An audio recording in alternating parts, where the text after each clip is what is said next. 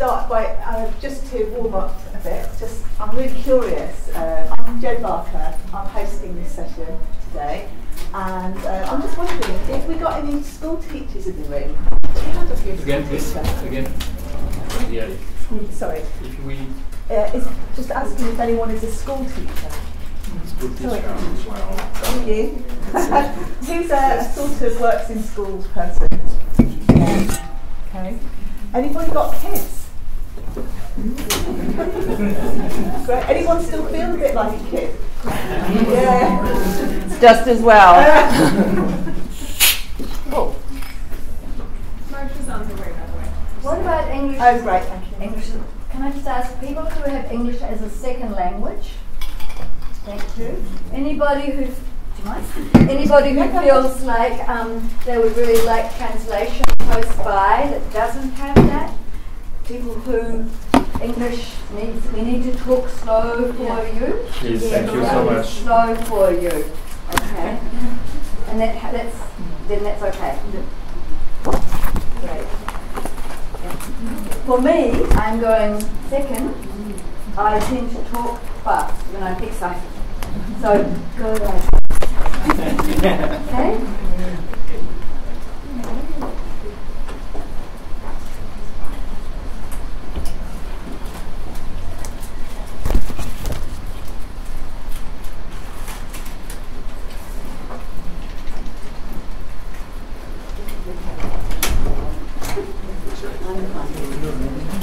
I'm going first. Jo's the host.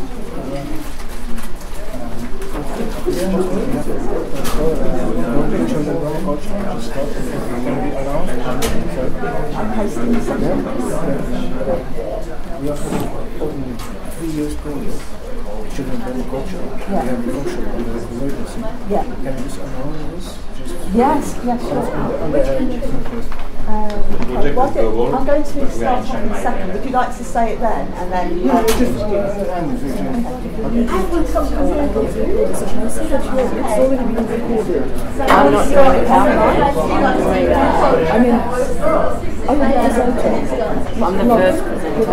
the first presenter. Yes, Jo, could you speak to Kate?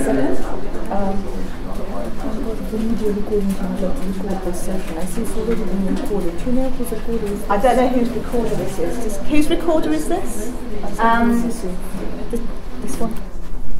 Don't know. There was another one here. There was two the other one. You need to speak up and ask the people. Hello. Whose is this recorder? It's from the media recording. Oh, is it part of the IPC then? Yes. It's part of the IPC. Okay. So there's a mix in the sessions. Okay, so does that look like it's going? Is that what you need? The sound tech guy was here about half an hour ago. Yeah, it's going. It's going. Good. Right, good morning everyone, and welcome to the Children and School session. I'm very personally excited to be here today to present with the speakers. And before I do that, we've got a short announcement. Hello. Hey, good morning. Good morning. Okay. Hello. We just wanted to announce that it's almost starting project Children Permaculture. So it's going through the EPT, so the European Partnership for the Teachers, and it's going around how to bring teaching or permaculture into the schools, in the normal schools. So we are it's a 3 years program from Erasmus Plus, and it will be a workshop on the competition. Great. Okay. And it's starting on the you can see details on the Facebook CIP project. Children in schools. Fantastic. Are you going to be in this session? So you can talk with people afterwards. And another quick announcement, Charlie McGee, who you all watched last night as Formidable Sound System, Vegetable Sound System, really wanted to come here, but he's doing a workshop at the same time. He's working on a kids CD, so I said that I'd let you all know about that, and one more week of the fundraiser online to do that for him. So. Alan. Okay, so we're starting just a few minutes late. We'll probably finish in 5 minutes late at lunchtime as the whole day's going. Children and schools. How can we support children to design the world they want? This is about designing our global education systems using permaculture principles.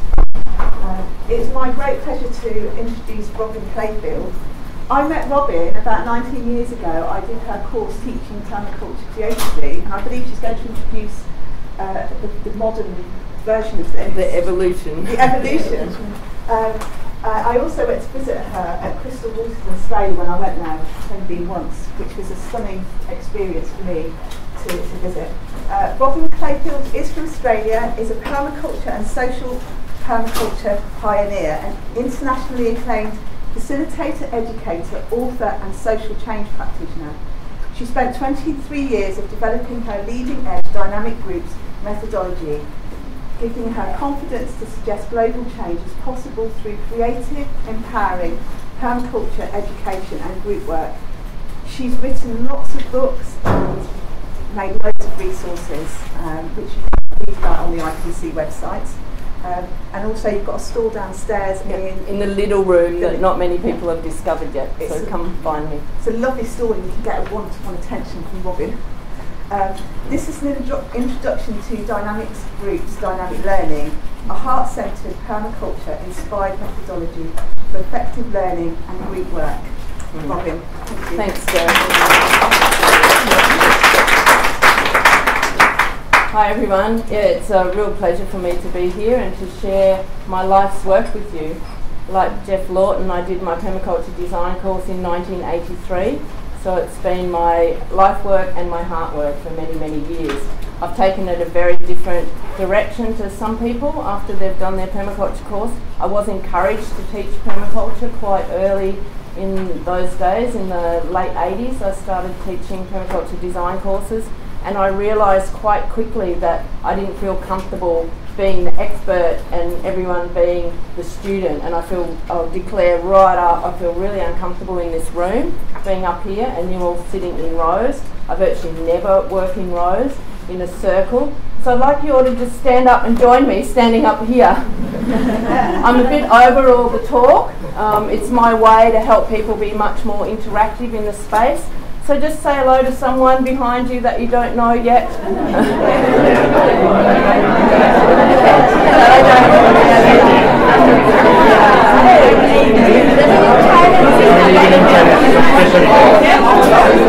then bring your attention back to the front.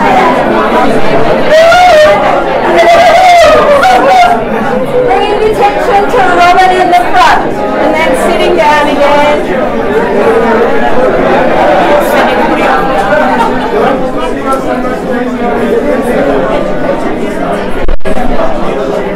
So just in that very small activity, can you feel the difference in the room between when you're all sitting in rows and all of us now? And I would love a whole space where we go there. Anyone who's coming to the Convergence, I'm doing a whole hour workshop on creative facilitation. And I've been asked and put in the stream of children and schools, which this probably fits more appropriately in the whole education stream as part of the conference, but I'll do my best for all of you that are school teachers to keep this some focus on children, because what I've done over 23 years of training permaculture teachers, and since Sky and I wrote the manual for teaching permaculture creatively and published that 20 years ago, and it's in 65 or more countries around the world, and I feel so excited that this has supported permaculture to be presented in a much more creative, interactive way rather than just lecturing and having to, personally I have to give myself lots of ear massages if I'm just listening to someone speak all the time. So what I'll do my best to in this 20 minutes is do a couple of little interactive or energising things so that you're not in that kind of situation for the whole 20 minutes. And I'll also introduce you to my learning methodology that's grown out of those 23 years of training teachers and 25 years of teaching permaculture more creatively. Because what I've found is I've had almost 100% successful feedback from doing hundreds of courses, either 1 or 2 week courses, and I knew why that worked. I knew it inside of me, but I'd just be answering people's questions about, this is fantastic what you do, how come it's so successful? And I go, well, it's because of this and this and this. I kind of name it on my fingers. And one year I was doing a training course for a group of community development workers. They weren't connected to permaculture, but they really wanted me to write it down, what worked. And on the plane flying home, I made a jigsaw puzzle, just on a piece of paper. It felt like a jigsaw puzzle, all the pieces that we can put together to be really effective teachers and facilitators of other people's learning. Teachers in schools with children, adult education teachers and trainers, and facilitators of groups everywhere. And I so applauded Rob Hopkins there today, because that deepening of our work, bringing heart-centred practices into our own training and education and our principles, and working together for change. For me, my life's work has become helping facilitators, group leaders, teachers, and all our groups work more effectively at what they do. Because then we create change really fast, exponentially, if our groups and our courses and our schools are all on purpose, on task. We're not having to sort the conflicts and the problems and the side issues. We're more able to work for change. So that's kind of where I come from. And the methodology that I wrote down, that jigsaw puzzle, a friend of mine, Wendy Marcia, who's here at the conference, she helped me about 5 years ago, cut that jigsaw puzzle up, put together the pieces that were similar, and we threw it up in the air, and a magician came down, this magic jigsaw puzzle, which has now evolved into this beautiful elfy creature up here on the wall only 4 weeks ago. So it's evolving and getting more flesh on the bones of this magician that carries the methodology. So really quickly, I want to use what I call the sticky carpet process. I kind of made this up because the constant PowerPoint and talk, which used to be slide and talk, which used to be chalk and talk before that, this subverts it just a little bit. It's still not hugely interactive because I'm not getting you all involved in this, I'm just presenting to you, but at least I can use a more colourful, creative way of presenting that to you that hopefully is more engaging. And I suggest any of the things I show you today, you could use that in schools with kids or with adult education or anything like that. And so the pieces to the puzzle of really effective, successful learning, for me, start here, in our feet. So as we go through this, I want you to imagine that you're a magician, that you totally can create magic with your school groups, with your adult learning courses, with permaculture, or whatever you're presenting or training all around the world. And so this first part of the magician, the grounding, is in ethics and principles. And so think about what ethics and principles you use when you're teaching at school, or whether you're leading a group or facilitating. And any of you that haven't done any of that and are here because you'd like to, think about the situations where you've been in groups or in a class or when you were at school. Think about what ethics and principles were alive in the room. Yeah, can anyone think of anyone? Throw a couple out. Compassion. Compassion? Yeah, that's like a value, so we can bring all our values in here. Valuing diversity, thank you. What about duty of care for everyone? In Australia, that's part of our cultural language, having a duty of care. And what about why we're all here? Permaculture, hey? We can weave our permaculture principles and ethics into any group, any class, and not just by making gardens with kids at school or teaching permaculture design courses and learning the principles that way. We can look at our classes and our groups and apply the principles of permaculture socially. We can look at how do we use the principle of, pick a principle. Someone pick a principle. Fun, yeah. Edge. Someone said edge. Yeah, edge. So let's think about edge in the classroom. How do we expand the edge in a classroom or a group situation? The diversity that you just mentioned, that would be one of the things of expanding the edge. Opening the door, just to be able to, expand out into breakout spaces and other rooms, go outside, be under a tree, that kind of thing. So that's just one really quick example of using permaculture principles and ethics and applying it to groups and courses and classes. Yeah? So I'll just be whizzing through these. The other part of the grounding of the magician is in shared goals, group agreements, having shared visions and things like that. And when we have that, we can move forward together. And think about in a school, kids kind of just turn up. They come because in most cultures they have to. They don't have much choice. They turn up. They don't even agree to be there necessarily. They don't work with the teacher to come to a shared way forward together. You know, if we could bring that into schools, imagine how different it would be if the kids get to say, yes, I want to learn this and I want to learn that. And the teacher supports the children to do that.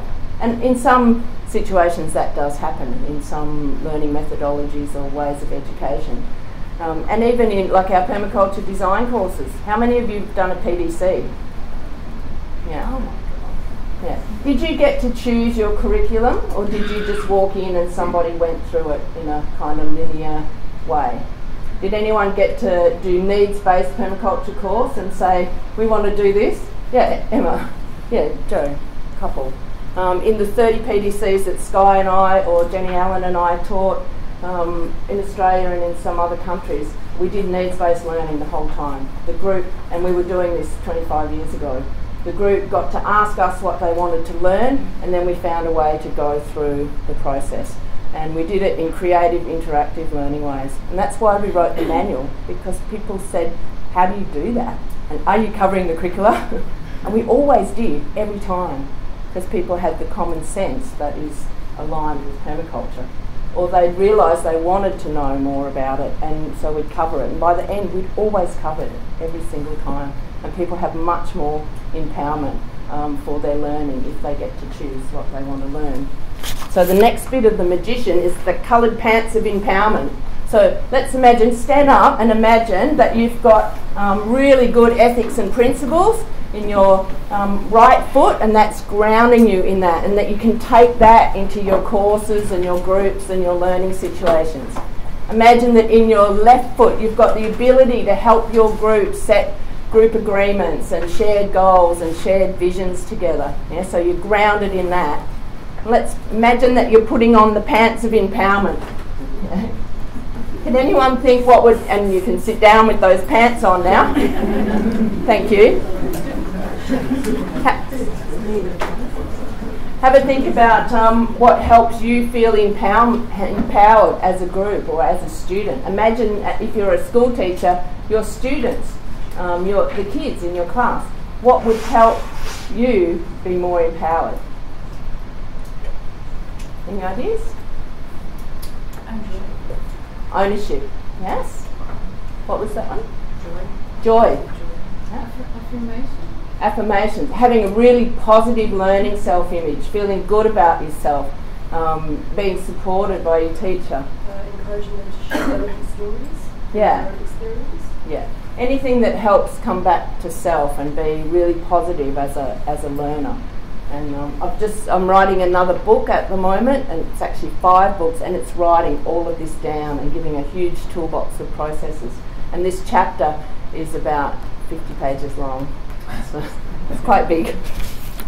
So quickly moving on, this part of the magician is about creativity, really helping our groups, like children in schools in the younger years. They use colour. They use all kinds of things. And these puppets are quite colourful, you know. Kids in schools are exposed to this kind of stuff when they're young, but there's a point where this stops being part of education. Singing and big coloured crayons and pens and, you know, huge chalk drawings and sandpits, all of that disappears at a certain age.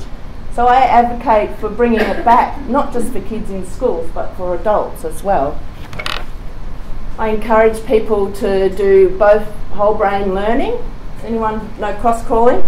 Really quick one that you can, this is sort of, I won't get you standing up, so, but this is really simple cross crawling that helps us be whole brain learners. Not just rational, logical thinking, but switches on the creative, intuitive side of our brain. You can quickly do this sitting down, just crossing from your nose to your ear. Just try that for a moment. It might seem a bit silly, but this will help wake you up. If you're sitting in there at any of the keynotes and you're going to sleep, just do this. Or give yourself an ear massage. It really switches on your hearing. It's a bit more, it's called brain gym if anyone wants to follow that up.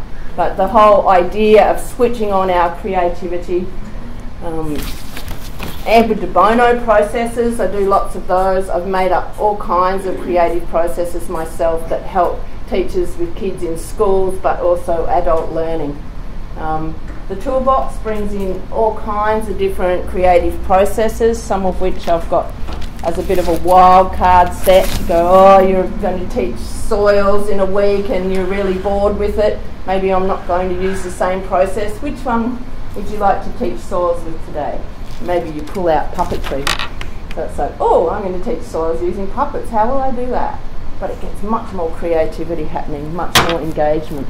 Using instruments and music and dance and movement with adults as well as children. Using things like Edward de Bono's 6 thinking hats. Has anyone ever used them? No. Yeah, more often school teachers in schools have been exposed to the 6 thinking hats. But making your own sets, getting more colourful with that. This side of the magician is for interactive learning and interaction. So for me, one of the key ways to do that is have all the chairs in a circle where everyone can see each other. You're looking at the back of somebody's head. Being able to take input from every single person brings so much more to the space than what I could ever do pretending to be the expert up the front. So yeah, there's a lot to that. The magician's head represents the art and skill of facilitation, also the attitudes of the facilitator, and being really well prepared. It's quite common sense. Anyone who's a school teacher knows this really well. You've got to be well prepared. And if a session is flowing, they've prepared really well. Yeah? And there's so much that could be said about this, being able to be on our toes. When we work creatively and interactively with the group, we don't just follow some linear plan or program. Really what we're able to do is be responsive to the needs of the group and the group energy, and be able to throw the plan out the window for the moment and go with whatever the group needs. So I find when all the pieces of the magician, all the jigsaw puzzle is put together, people are really motivated. They're not just doing something because they feel like they have to or they're being taught to. They're really, really motivated, they're engaged, they're having fun, so they're more relaxed as a learner. Learning happens easily, and people remember it much better. So they take it out in the world with much more energy and inspiration. And so the magic wand comes out and we all become magicians. So just imagine yourself that you've got these tools. You know, you maybe just got a hint of it if you're just starting out, but come have a chat to me on my little stall there, or come to my workshop at the Convergence, and we can share more about this. It's my life's work, and the toolbox that I have in my head and on paper is huge. So I'd love to share more of that with you. A lot of you have tools that you've got in your toolbox. I encourage you to share them with the world. And the more creative and interactive you make that, the more magical the experience for all our kids, all our adults and all our groups. Yeah, thanks.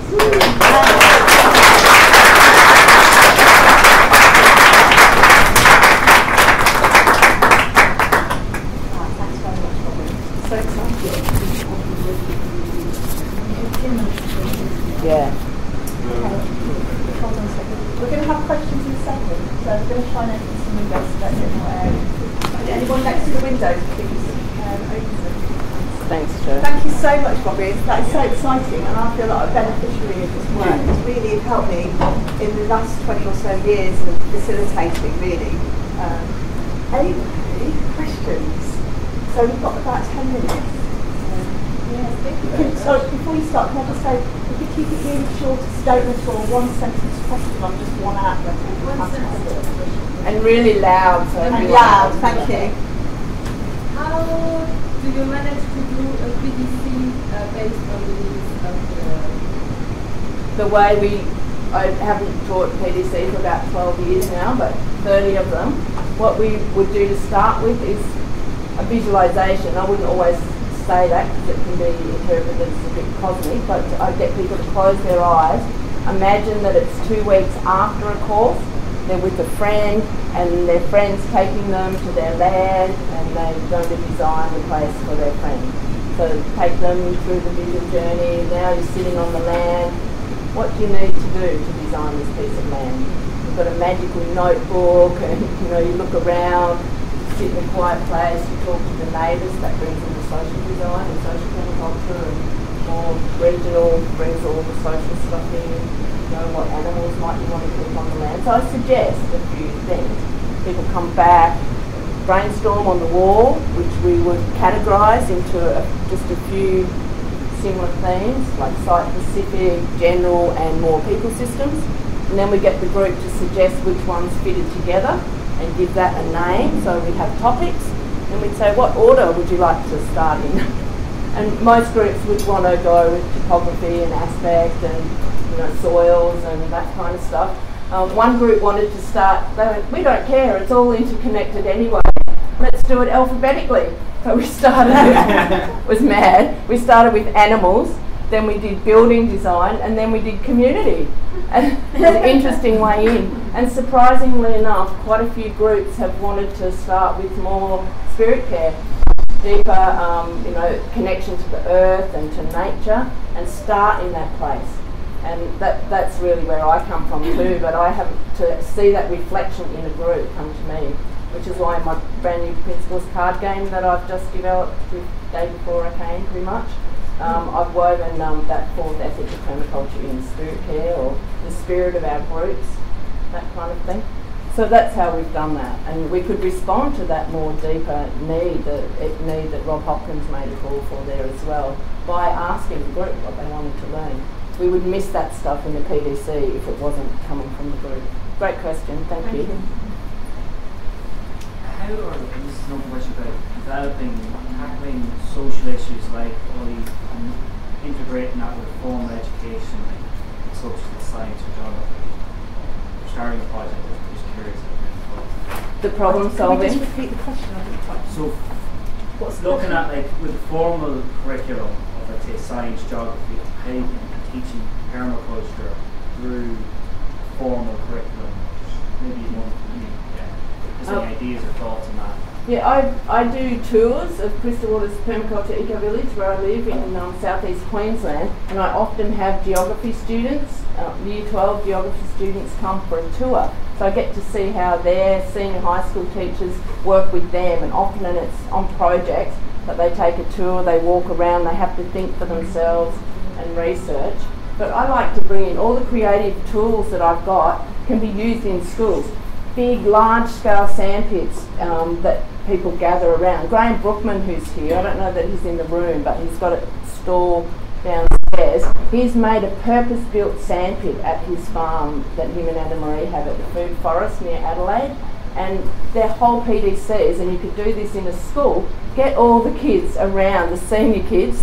They might think it's a bit strange to start with, but round a big sandpit, teaching aspect and contour and design, zonal design. You can teach a whole permaculture course around a sandpit, just about, or broad scale chalk drawings in the middle of the room, or using clay and clay models. Start bringing our classrooms into a circle where we're all focused on something in the middle of the room. One idea. Next question. Tony? I've worked with thousands of London children out on the NFS.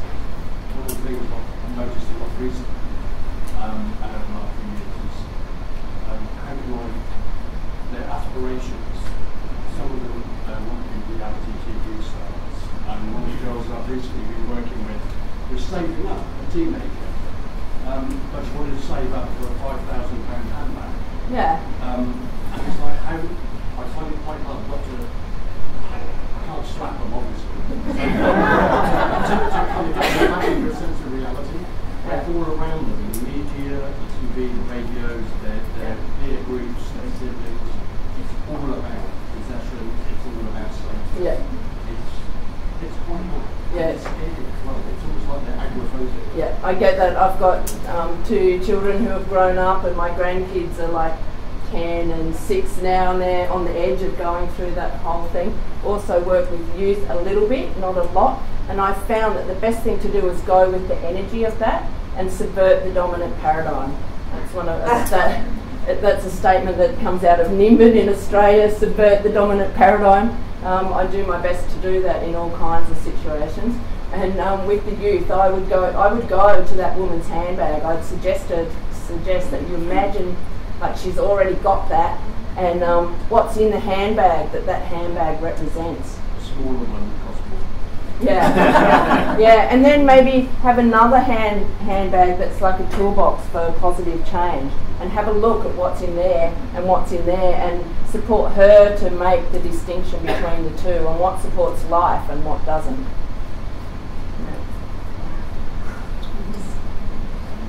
Yeah. I really love teaching. I love what you're talking about. Wondering if you can speak a little bit to the transparency and empowerment, and like how to facilitate this. Similar to what he's saying, we're in a culture of sit and listen, and it can often be challenging to people. Constantly subverting the dominant paradigm. That's why in this room, such a small space, such a small time frame, to get you into the circle and back. I've got into trouble for that in the past at big festivals, working with hundreds of people in a greenhouse venue at Woodford Folk Festival, where I got into trouble because I didn't get the chairs back quick enough, kind of thing. But I'm constantly finding ways to invite people to be in a circle or in small groups. It's the most simple process, but to people into small groups where they can find their own solution. When people can speak and do things together, they have a 90% retention rate of things. So it's, that's the kind of thing I aim for people to be able to talk together. Less of me, more of you. More and more and more. And I'm not shy anymore of jumping off a stage. What Pandora did there, I do that all the time, and I'll physically jump off a stage and join people and say, okay, let's drop out all your distractions or anything you're not liking at the moment, whatever, into your chair, and now let's put the chair aside and all come into a circle together. In schools, we can do that in schools too. I've got time for one more question. It's quite practical. What do you do when you make an assignment and not all the kids like it? You cannot split yourself. What do you do when you set an assignment and not all the kids like it? What I'd suggest, and some of the experienced teachers in this room may do this already, but working with the multiple intelligences. How many people know Gardner's multiple intelligences? A few people in the room. So imagine that you set assignments that aren't just for one intelligence, but have several different intelligences. And then working through the Bloom's taxonomy of levels of thinking, where you have them along one axis and your multiple intelligences along the other, and all the grid is full of different activities. So the kids aren't, Virginia. Virginia's an expert at this. I could use anyone who's interested in the example. We need to go into the next yeah. So just to quickly answer your question there, to link you up with Virginia from Melbourne, and she's done permaculture in schools at Eltham College in Victoria with Year 9 students really successfully for years. But yeah, to give multiple activities and assignments so the kids can pick where their interest is and where their intelligence is. Wow, that's amazing in such a short amount of time, that amount of information. Thank you so much, Robbie. Awesome.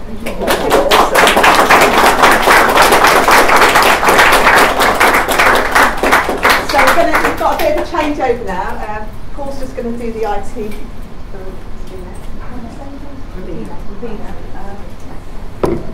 So thanks so much, and I totally invite you to go and visit Robin's stall, and my things are on the periphery of that. Down in the second little room at the very end of the ground. Okay. Introduce yourself. Okay. So this is Robina. I almost met Robina in New Zealand. I did talk to you on the phone. I went to visit her community, Tui, in New Zealand on my Eco Village quest many years ago. Robina McCurdy comes from New Zealand. She's a dynamic participatory outcomes-based educator.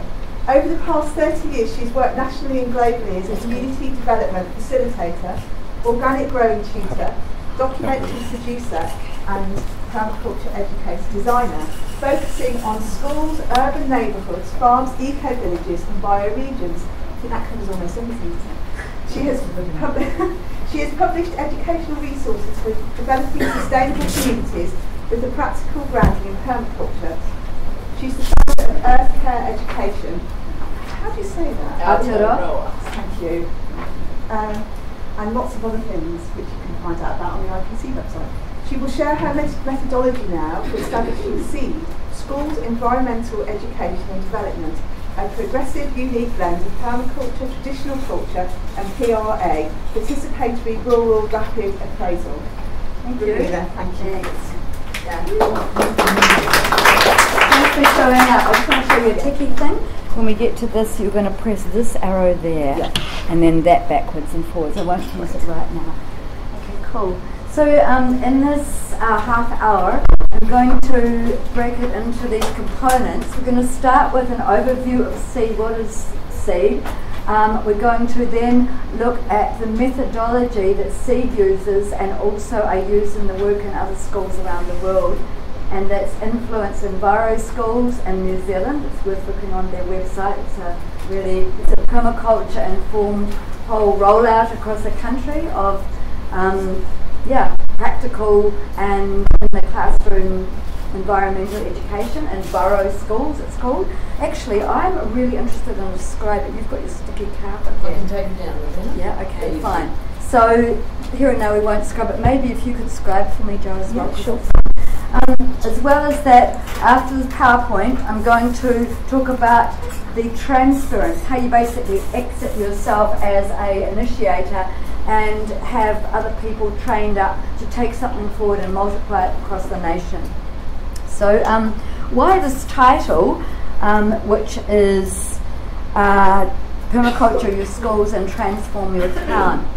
I consider, and it's my observation and experience, that a school is a hub of a wider community. And geographically placed, there's schools throughout cities and rural areas where a population base will gather around that school there, another one around that school.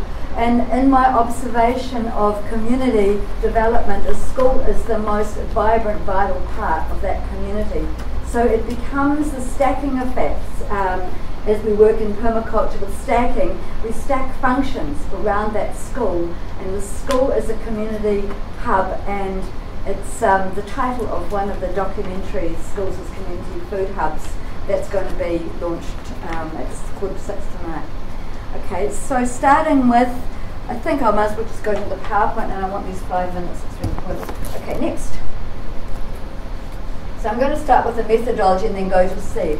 Okay, this is out of the work of Pelham, it's basically ecological land use management that I work with in Southern Africa, to start with values, vision and mission in a school. And I work with a technology called Holistic Goal Setting Mandala that came from Alan Savory's work. And in my book downstairs on Robin's desk, there is about how to use that mandala. But we get parents in one group, students in another, and teachers in another, and we think, what is your vision for your school? What are your needs in terms of the grounds? What about the practical things? And in SEED, we work with 3 components, or 4 actually. One is community engagement. The next one is environmental education. The next one, which is a missing part of most of our work in schools and permaculture, I think, is cultural enrichment, culture. So the culture, the songs, the stories, the dances, the poems, all that, traditional and contemporary, then that's 50%, or at least a third of the permaculture work in the schools, and it underpins all of the practical work and all of the academic learning. So we're on those themes. Yeah, let's go, next. Okay, so the first thing is what are the needs of the school, and which is in South Africa. I worked in the Scottish Head on south side of Cape Town, and this is a school called Bongaleta. They wanted flowers. I said, what? These kids are coming to school starving, he wants flour. I didn't say it, but as a consultant educator, I kept it to myself and I observed and I understood then later it's about soul nourishment. So, I can't go into stories, but anyhow, this is the driveway into the school, the walkway into the school, and from a sandy desert, grey, that became colourful and flowerful, and now it's an arboretum for the whole area. Next. Yeah. The other one is a waharo, it's a Maori word, or an entranceway, where there's work called Elements as Signifiers. It's one of the most significant educational works I've ever come across. Learning through landscapes. I think we need to be scribing now. Learning through landscapes, which is a UK charity organisation that works in schools, and they have a body of resources. One of them's called the Hidden Curriculum of School Grounds, Elements as Signifiers. What it means is the child steps into a space and they're looking to identify, do I belong here? What tells me that I'm loved and cared for? Is this my place? And this is a waharo entranceway into our gardens at the school, which tells Māori students, this is your place. That's good enough to say. Next. Culture is a key component. I talked about this. This is a celebration, Ngātariki. It's the Māori New Year in New Zealand, and we totally celebrate it. And the food that comes out of the gardens is part of that hangi, earth oven, and becomes part of the feast for Ngātariki. Next. So this is the hangi, the earth oven. Next. What goes into that earth oven is the food that the children are growing in the grounds. These children, this is the riwai or Māori potato, and these children are kaitiaki or caretakers of this particular species or variety of riwai. And they select what's the seed for the next year's planting, what goes home for children to plant in their gardens, and what goes into the hangi. And adults come to the kids after they've tasted that and they get seed for their own. Next. So one of my key aims in schools is seed banks in every school. Seed banks for the bioregion. It's a political act as well as it's a safeguarding our genetic diversity in the hands of kids. So children as kaitiaki or caretakers in the Māori language of the seeds in our community. Next. The other one is children as kaitiaki of fruit trees. So fruit trees in school grounds, fruit trees in the streets around, children researching, representing a tree, their favourite fruit, and they actually, in a forest garden lesson, or series of lessons, they are the ones that place that in the food forest, in the new food forest. Next. Part of that is open orchards. So here we are going outside of the school planting trees in the walkway, and older children, a younger child, and the youngest child 3. So as one child leaves the school, the one coming up is able to watch and observe and tend and harvest. And the other one, they're at secondary school, they're an adult and can come back and say, well, I planted that tree. And ownership. Next.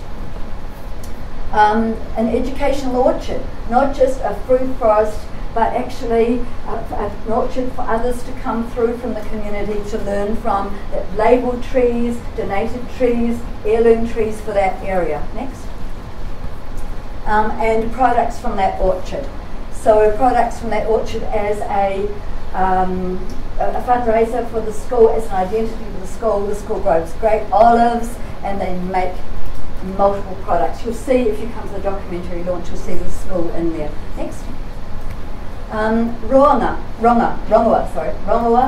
the Māori word for medicinal plants, and rongoa is the school grounds, a native plant trail through the school, on the edge of the school, so people walking along the footpath can learn, as well as kids come in and through the school, weave through the school, label plants, how to prepare them, how to use them, so they don't depend on the chemical medicines. Next. Native and medicinal plant borders around the boundaries. This is a seed program in South Africa that I was the mama of, the initiator of, and I'll talk a little bit more about it. But they've got stages of permaculture rollout in the school grounds, and one of the first stages is planting the borders with native medicinal plants, pest management plants. Next. Strategic positioning of your gardens. If you can open your gates and have it as a thoroughfare, if there's community engagement and belonging, that's the key thing, then you can have your school as a community garden, and more schools in New Zealand are combining school garden and community garden together. Next. Next. Yeah, so how to do this? So we would do a community engagement process on many of them, and I'm not trying to tell here, but after that we lay out with the signages, and people do a virtual tour, and that's when we adjust. So this is all of the things that came out of the community engagement process, and people can imagine themselves next walking through the school grounds and the garden. So community garden within the school, I talked about that. We have them as refugees, and we also have plants next for them that they can identify with from their culture. So gardens within the school grounds, and you can see here the playing field. This is a relative location thing. It's small and slow solutions start intensive and work out. Next. Mandala garden. So what is the most energy efficient stacked garden you can do in a school that's also aesthetic? And we've developed the mandala garden, and you can see, I won't go through it, but the methodology of just I won't go through it, but anyhow, that's the stages. Next. So in the SEED program, they build, first off, an outdoor classroom. We do too. There's a book downstairs on mine Robin's stall called a portable roundhouse book, how to get up an outdoor classroom as well, that can be useful, and that's the SEED style of outdoor classroom. We work with African art, and this is a group of children who have designed a pattern, and that pattern has been in the garden seeds and seedlings laid out. Next. So in the process of permaculture design, we're then laying the model on the ground and working with staking out the model. Next. The children are drawing up the model, scaling it, where it's basically, you'll see in the next things. Next. We're doing a whole permaculture design step by step, but with the children at different stages, with puppets with the young ones, stories and so on, right through to models and then maps, and we go through all of the same steps as we do with adults within the curriculum, within the classes. Next. You can see it's familiar, but we're using simpler methods. Next. Next. Next. Okay, so we're now with elements and guilds, and again, it's very interactive with the kids. It's a bit like a marketplace, vying for position, but they know the principles and they know what they've observed, so they have some informed place to come to for deciding their final. Next. With little kids, you can see I have symbols that we work with, big ones and little ones, and we're putting the symbols down. This is inside, rainy day. Next. On the school grounds, and also sheets, images, for example, different types of garden beds, mandala gardens, different types of walkways that they can use as references to select from. Next. Yep, this is a few examples. Next. So I actually have pictures of other schools and other beds. Next. Some examples. Now they get into detailed design. Next. I'm just going to basically post it so you can learn from the images. And now we're outside instead of with the little kids. No, story. Next. So we're just going to go through the pictures actually.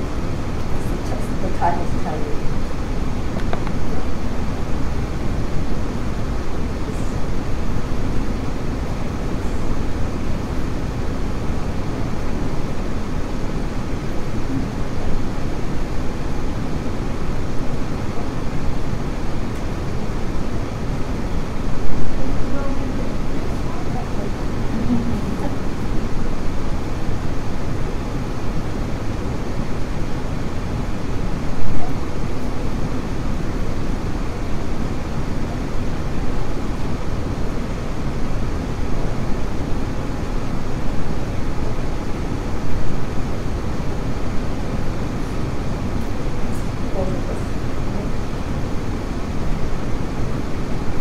say about Lesotho, the school, Assumption High School, they have, because they've got quite a lot of autonomy over their curriculum in some ways, they actually have permaculture as a subject and they examine it right through the school, and the kids always get really high marks and it's pulled up the academic marks of every other subject, bringing permaculture design in at high school level. So what to say about that?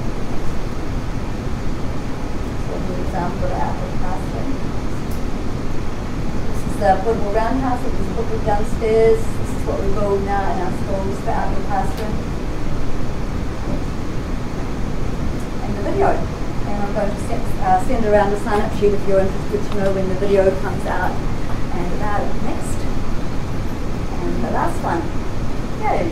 Thank you. I'm sorry, it was almost like a video itself going so fast. I'm going to spend the next, how long have I got? 5? 10? About 12, 13 minutes. Okay. Can we have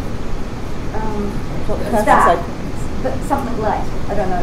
Is open or something? Yeah, that's a good question. Yeah. That's all right. Okay. No. Yes, sir.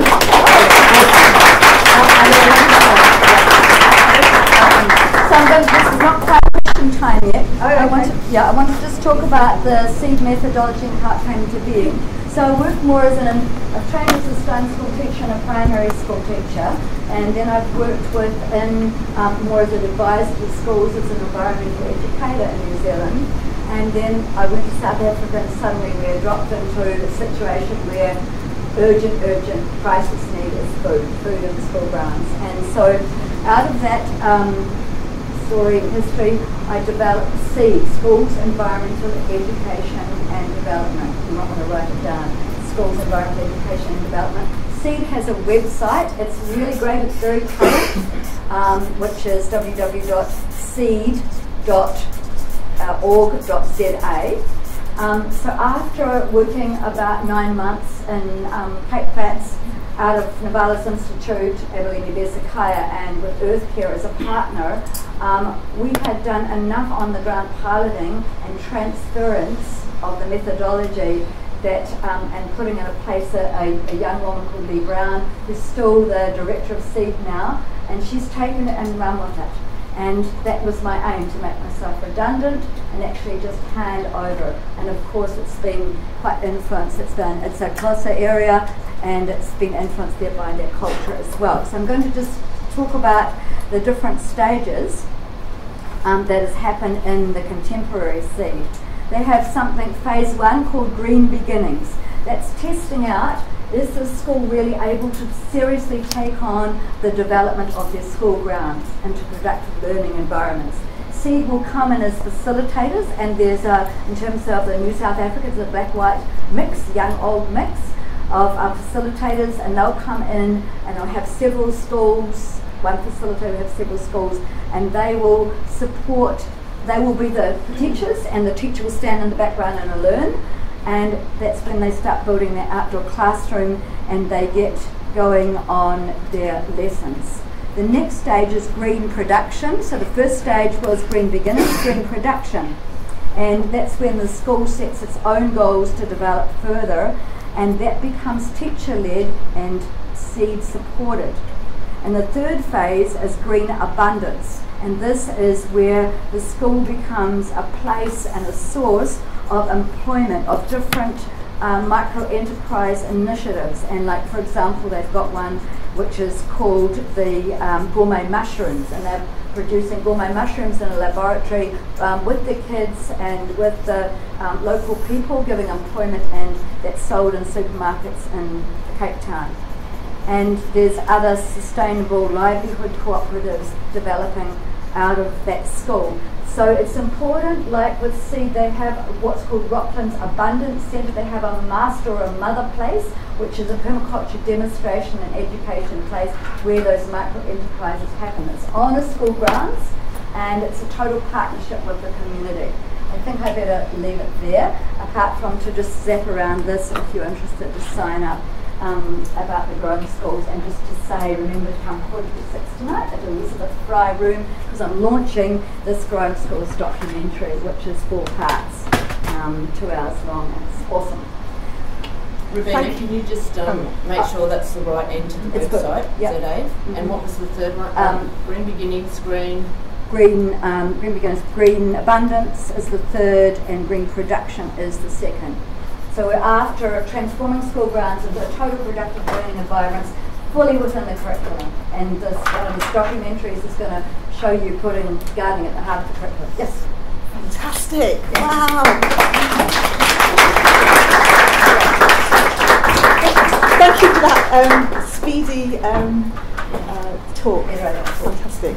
Someone at the back. Yeah. Thank you. That was really interesting. I'm wondering, as you were talking about the outreach internationally, because one of the things I'm involved in leading up to the climate change talks is the project which is bringing schools together worldwide. And what we're trying to do is encourage them to submit really simple 1-minute videos of capture. And so the question I've got is, what type of capture have you done that disseminates what you're doing successfully? Okay. Could be perhaps replicated and taken further. Thank you. Can you just repeat the question? I can just be saying, what kind of capture have you done that's really succinct that you can feed into a global inspiration and a global picture of what's happening in schools now, is it? Yeah. Yeah. Okay, I didn't say something about seed. Seed is now, it's gone from the Cape Flat Scottish Settlement pilot, it's now national. So it's got 6 national nodes. It's totally endorsed by the South African government, saying how come you could do this and we can't even get our teachers motivated. And it's got its own resource materials that's commissioned by the blah, blah, blah. And so it's got facilitators of climate. So that national model, I reckon, probably you would need to make contact with those who are doing permaculture in schools and ask them to get that 1-minute video. Like in New Zealand, we've got a 3-minute trailer for our 2-hour documentary series in 4 parts, so it's a lot of material. But yeah, how to do it? Exactly like that. I think it needs to be self-initiated. Give them time and ask, what you want to feature, what you want to really message you want to get, and then they'll speak to that message. Somebody else. Oh. Your question, please? Can I just clarify the room that the films are in? It says George Fox. Is it going to be in this one? I'll let you know. Is there anything else? Because it was announced at the session today, this morning session. Any other questions? Someone's just asking where the film is tonight. George Fox, you're right. It's George Fox. Yeah, George Fox. I have another question. So I'm interested in so I'm trained as a teacher, but pretty dissatisfied with the system, so not working on it at the moment. But I'm kind of interested in the difference between progressive and non-progressive and traditional education. And I'm wondering what the limits are that you've found in implementing it in schools, how realistic it is in state systems, both in primary and secondary education. That's why the third document we've done is called Enriching Gardeners, Putting Gardening at the Heart of the School Curriculum. We've got a lot of authority figures and kids, and it's just so convincing that if anyone's got questions, what a waste of time, maths and English, they haven't got time for this, they'll see actually you need to make time for this, because maths and English for slow learners, for kids who are challenged, is absolutely essential to this kinesthetic learning.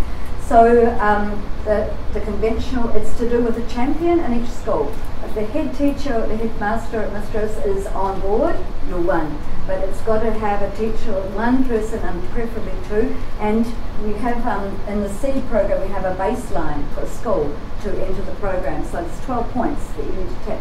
One of them is the caretaker on board, is 12 points. So that is the aspect of the lead person or the champion, and then community engagement is essential. So the conventional easy and alternative education, it just belongs naturally. But the key thing is, can the school be convinced that this is a very valid and valuable and academically plus part of their curriculum? And if they can, you've got them. Yeah. Next question, please. Have you partnered with other countries, or is there training for one to Yeah. this to the US? Yeah. Could you just repeat the question? Yeah, have you partnered with other countries? So in New Zealand we have an organisation, Earth Care Education Aotearoa. We do a lot of different things in permaculture education, and mostly these days localising food. So I've partnered, our organisation has partnered with Fundação Gaia in Brazil And in Garapava and Rio Grande do Sul, even with the support of local authorities and Department of Education, we rolled out a whole training, and there you have a full community integration now in the schools. And then we've partnered with Abilene and Navas and Cape Town. And frankly, myself, I've kind of done that, and now I'm totally focused on local food, localising food, and documenting what's being done.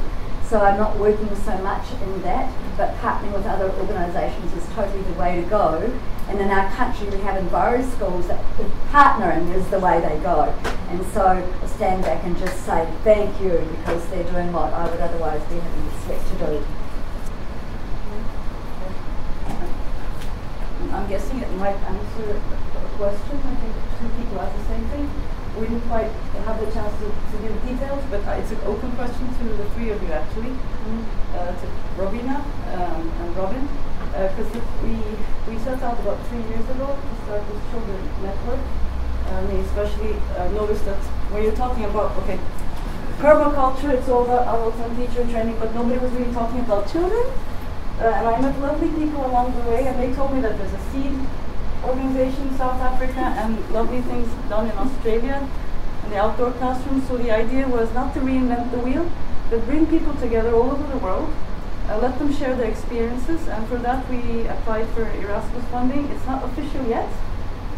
Hopefully we are getting the funding, and the idea is to create a website and get educators, parents on board and just share the information and get these people connected. So, and that's like an open invitation. Would you be willing to join? What's Thank it you. called? Children in Permaculture. It's You on might Facebook write it. as well. Thanks. Yes. So that's why we've done these documentary series, because it's actually in New Zealand, because there's so much happening. It's so exciting, and it's so positive, and it's so transformative that it's really good to share it as examples with the world. Yeah, okay, we've got time for one more question. Thank you. Yeah. What about the money? What about the money? Really good question. Okay, so me, I do heaps of voluntary work, and I seem to balance my paid work with voluntary work. In New Zealand, part of Enviro Schools partnering is they have facilitators that are paid part by under the Enviro Schools Foundation money, and half by the local council. That means the local council or the local authority, the municipality, under their environmental education part, needs to come on board financially as well. And they're hired by the Enviro Schools Foundation. It's a really, really good model. And when I was working in South Africa, we got funding from the New Zealand High Commission, much easier in these two-third global south countries. And then I split my money 2 ways with African people, and my colleague did as well. So it's a matter of more being willing to maybe just get going by working for a bit less or working voluntary until it becomes something established, and not being able to do without, and then it's applying for funding really.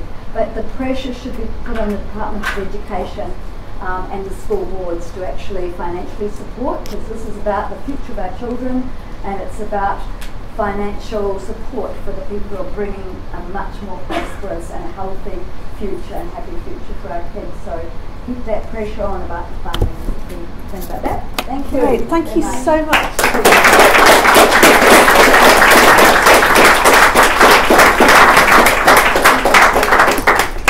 So as we're doing the changeover, if you can just turn to the person next to you or the people around you and just have a chat about what you've just learned from these 2 amazing presenters. Thank you. The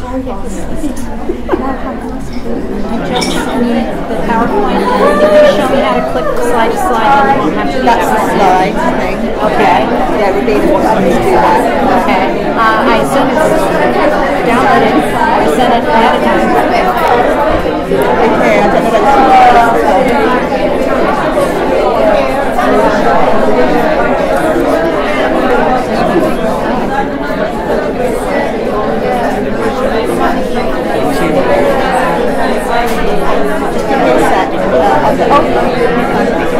Are you a techie person? Are you a techie person? Techie person.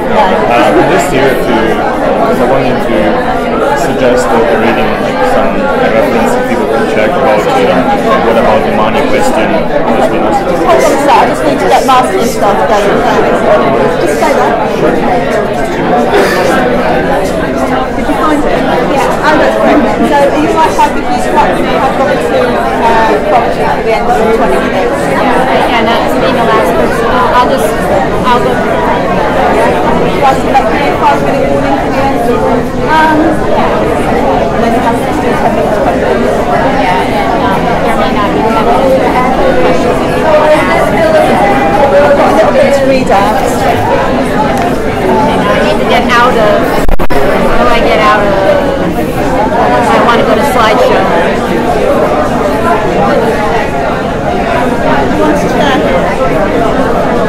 What? Would you like a chair? No.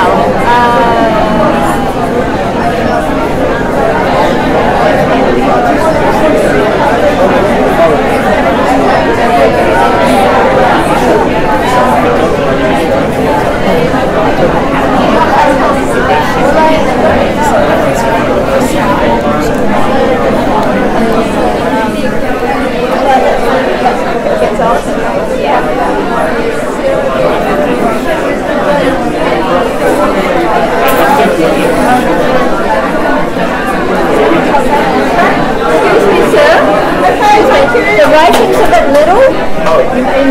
I'd say write bigger, use a different pen. Right, so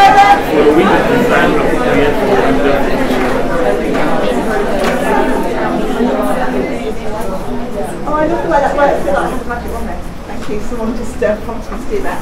So somebody's just writing on the board a little reference to do with money. I don't know what it is, but if you look at the board afterwards.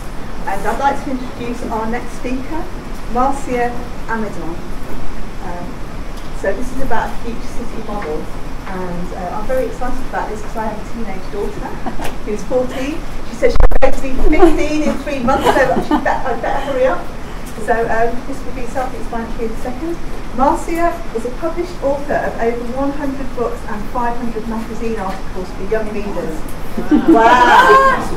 As a writer, she often visits elementary and middle school classrooms and interacts with students firsthand.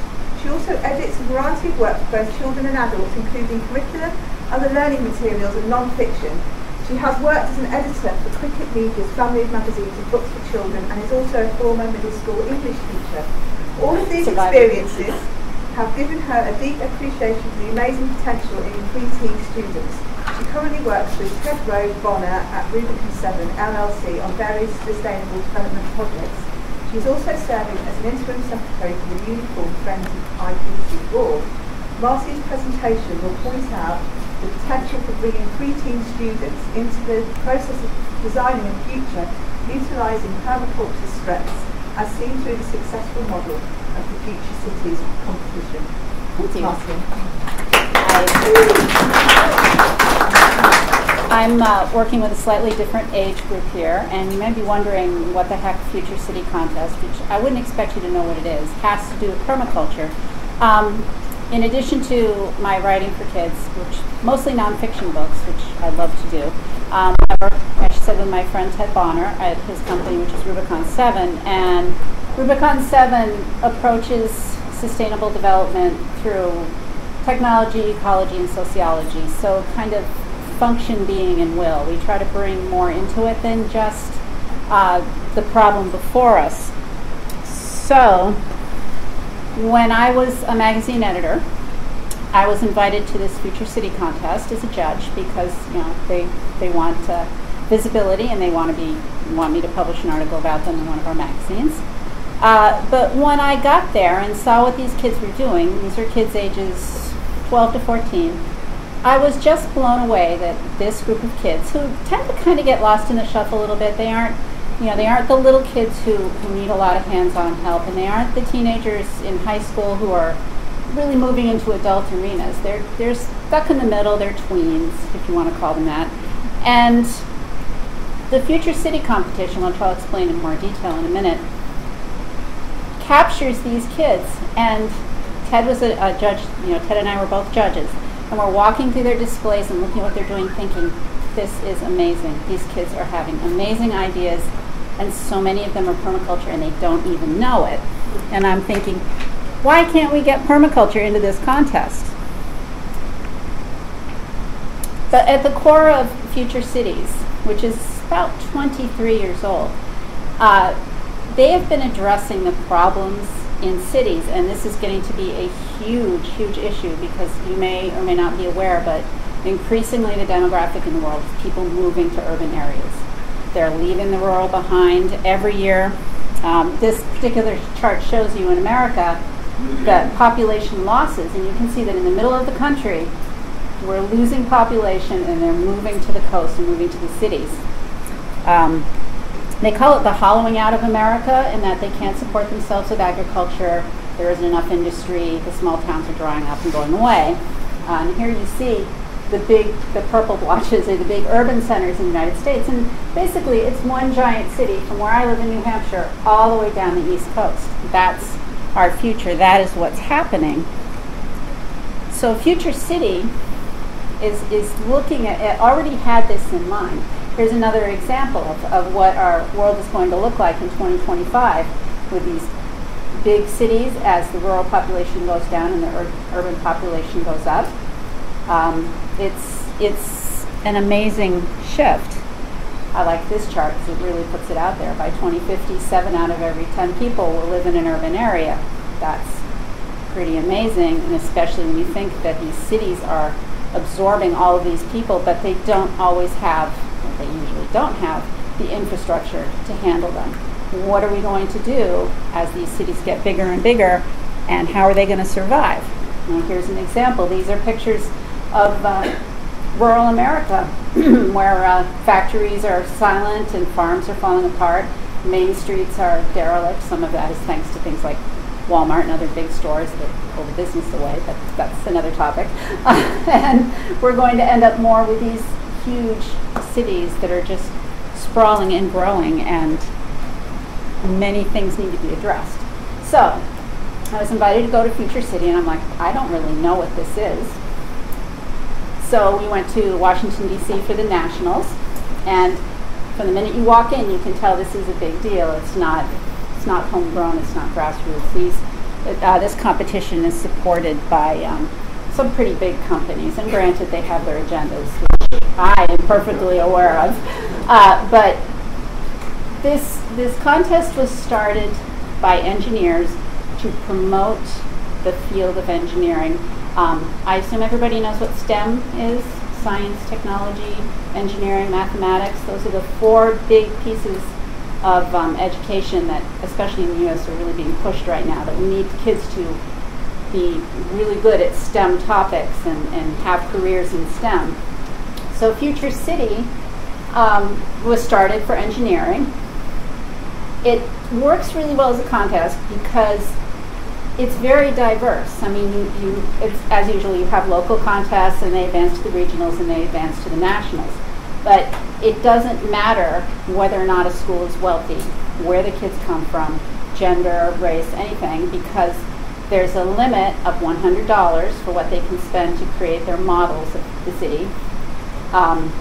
They can come from anywhere. If they advance to the nationals, everything is paid for, so they don't have to have bake sales to get to Washington, D.C. So that, and making industry partnerships for the benefit of kids, and that, you know, it's nice to have that influence of cash.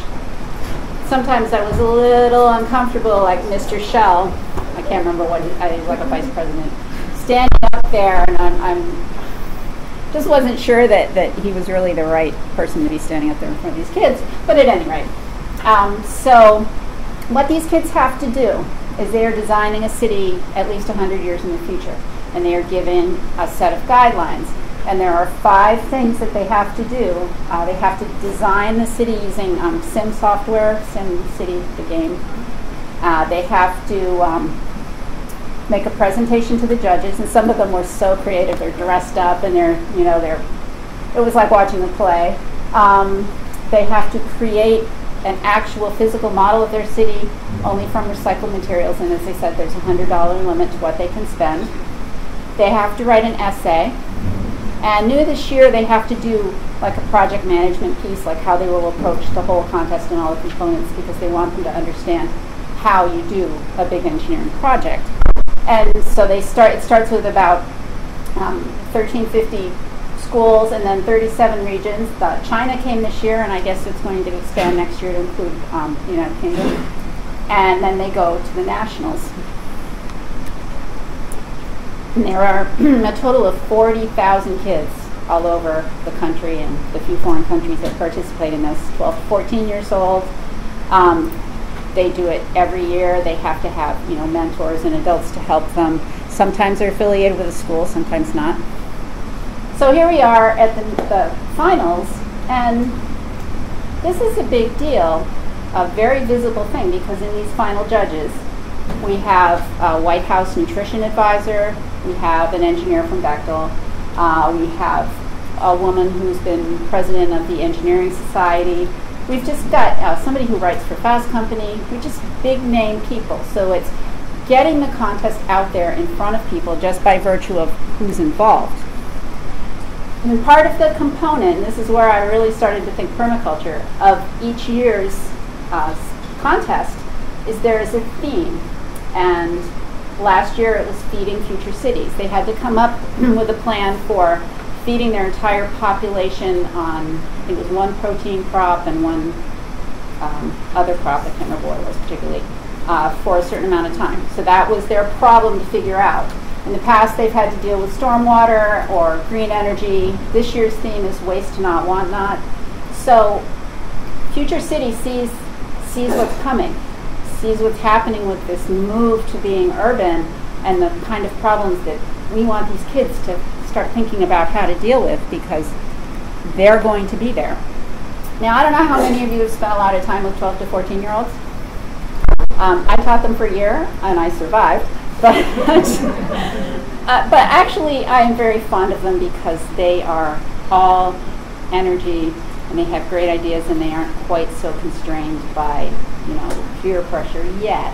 When we walked into the hotel in Washington, D.C. for the contest, in the lobby of the hotel, there were 1,000 middle school kids. It was like parting the seas to get through them, and it was, it was like an amazing experience to be with that many kids of that age. But it was electrifying. It was really great. So here's just a few of the things that are characteristic of that age group. They can be all over the place in their intellectual development. They're curious. They like to learn with their friends. They like to solve problems. They're independent, and they like to argue. They're not as concerned with their academic goals as they are with their social and personal goals, and those concerns drive them for the large part. And they are facing decisions that could impact them for the rest of their lives, especially academically. So they've got a lot of baggage, but they're not weighed down by it as much yet. So here's just an example of some of the models of their cities that they built, and this is all recycled stuff. But we've got, these are towers of they grow crops, and they rotate to get the maximum sun. So that was one idea. This particular presentation, they had this lily pad out in the ocean for some of their people to live on, and they were making energy with waves hitting these.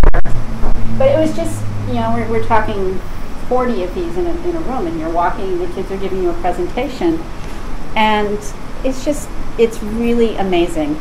And stacking function, Future City does this really, really well. There are so many things they are doing with this contest.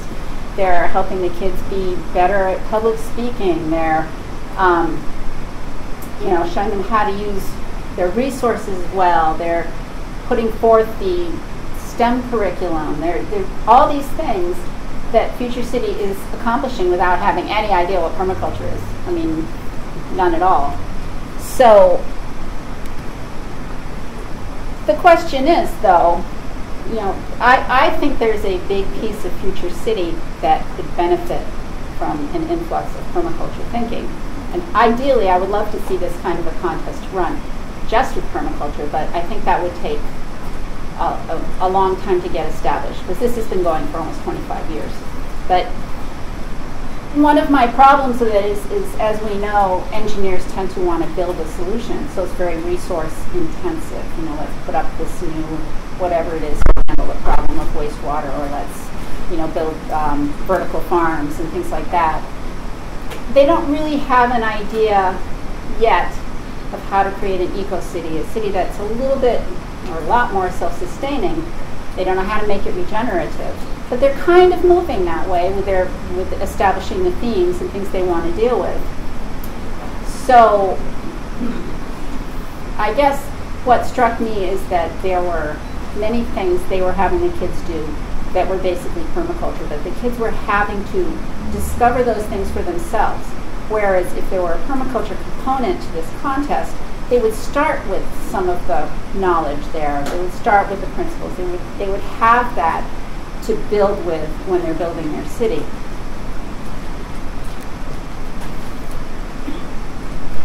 Permaculturists are also working at creating eco-cities.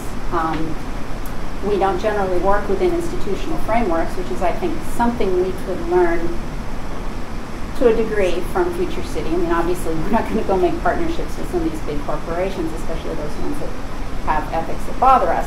But the fact that Future City has figured out how to make these partnerships makes them more visible, gets them out there, makes their mission easier for people to see. So integrated design and collaboration is something that could be done between permaculturists and these engineers, especially in Future City. But we have to have solid research, because these STEM people are all about science and research.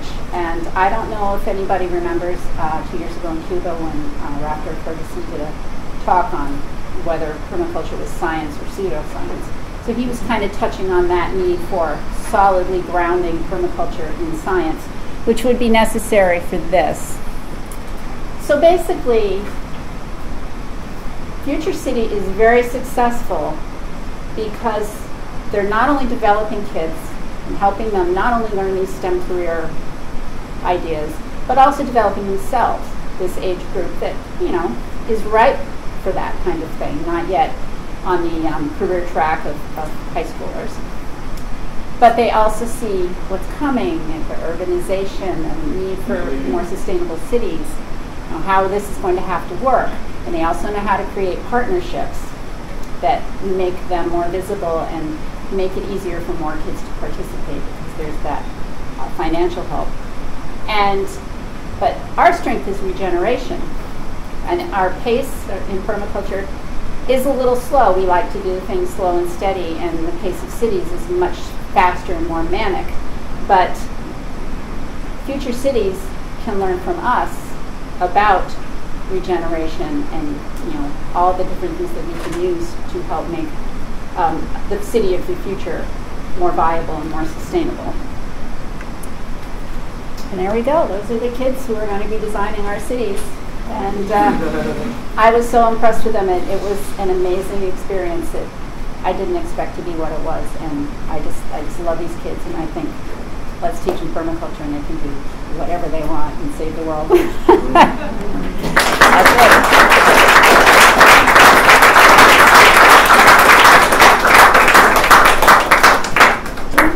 Sorry, do you mind leaving that last slide up for us to anyone else who want to copy something? I have 2 reference slides, so. Thanks. Thank you so much, Marcia. That introduction to Future Cities is a fantastic model. We'll take questions. Just an extra question. How this presentation will be collected and available somewhere? Do you know that? Does anyone know the answer? Is this Yes, but they're all being recorded, so somebody will have them somewhere. Are you willing to give it away? Are you willing to give away this whole presentation? Yeah.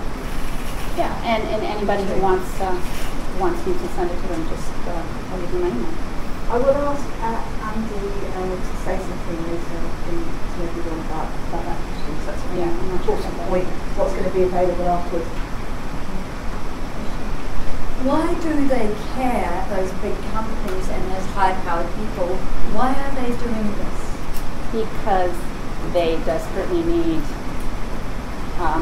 people in the STEM field. So they're basically seeding their future work force, because there just aren't enough kids who are coming out of high school right now with strong science and technology backgrounds in the United States. So this works well for them, especially, and I like the fact that they're also very supportive of girls being engineers, but they want to bring up this crop of people, because otherwise they're going to be in big trouble. Yeah, oh yeah, definitely, always. I think that's true in this country. I started doing engineering instead of A-levels, but I was the only girl and it was horrible, so I stopped doing it. Anyone else?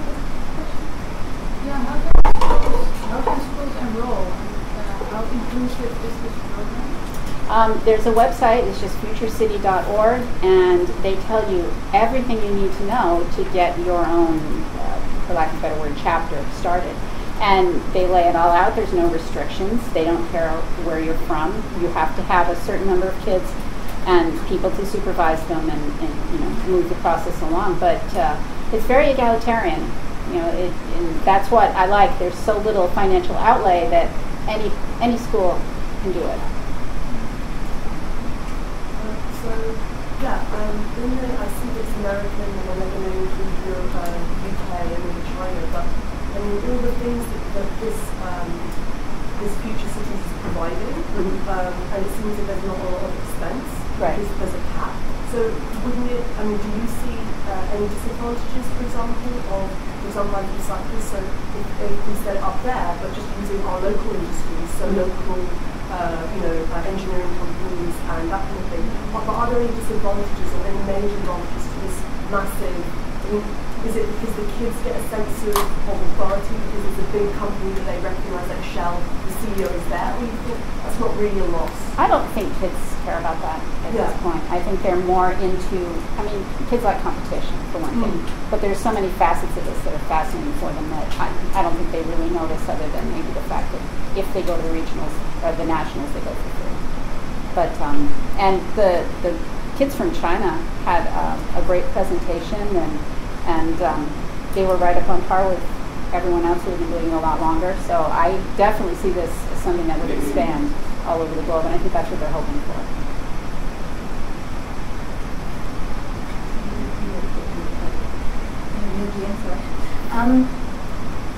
From what you observed of the entries to this competition, where were the biological models? Where were the biological solutions rather than the hard tech? And was there a range? Mostly what I saw, because this one was focusing on food, were very creative ways to put food growing spaces in the middle of the city. Now, some of them were vertical, some of them were, I think there was one that was underground. There, as I showed the picture, there were the big revolving kind of like versions of a vertical farm, but very creative, and it had to be within the city. So, and as we know, one of the reasons that cities are not economically or not sustainable is because they have to bring in all their food. So they did it, the kids just did all kinds of things to get that food growing right in the middle of the city, and even if they had to put their housing underground or something like that, they found a way to do it. And it was really interesting.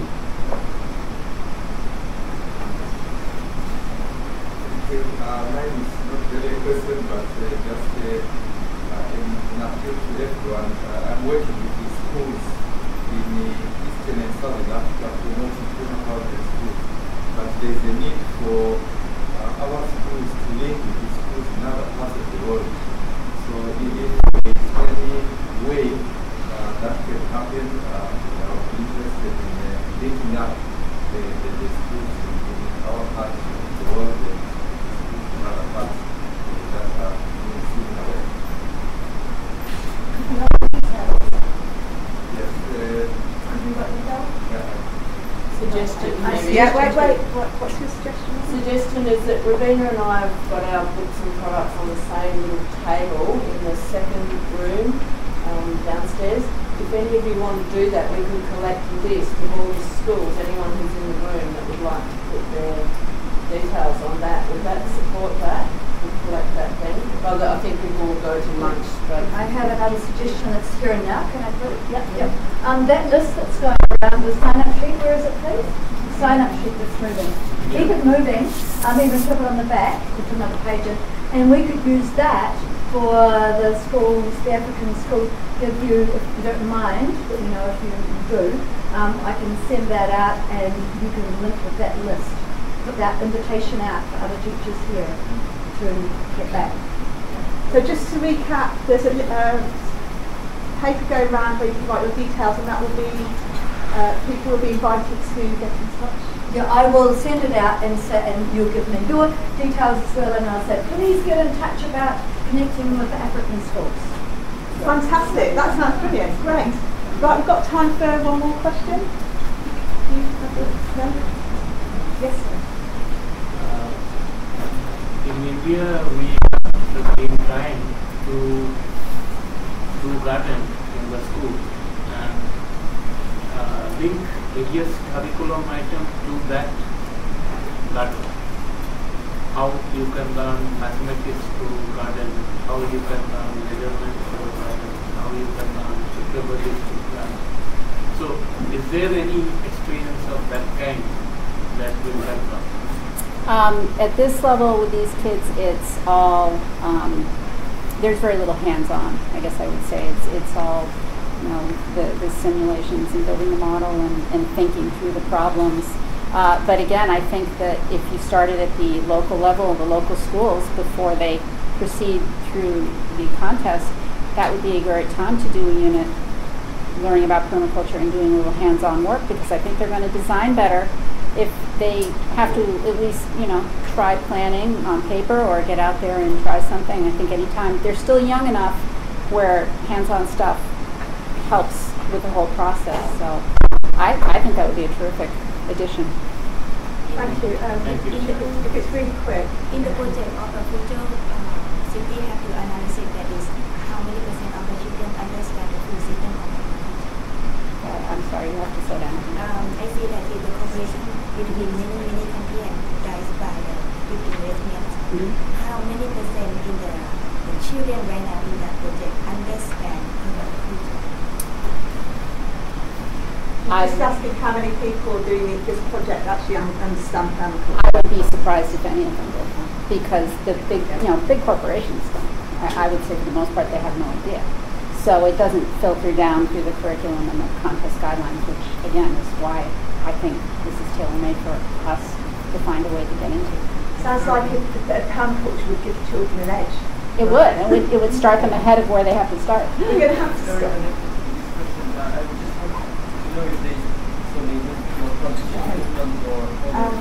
We're going to have to stop because it's lunchtime before we can make it. But please do please. Is it really just about can I really think we need to okay, Robin's table and Robina's table downstairs. And here thank you very much. We've just explored how we can support children to design the world they want. I think we've had 3 fabulous speakers. Thank you so much. And I'm sorry we have to end that.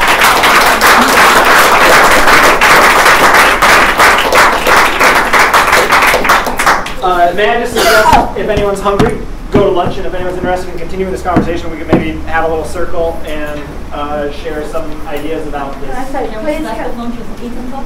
We can eat food in this room talking about permaculture in education. Here's my business card.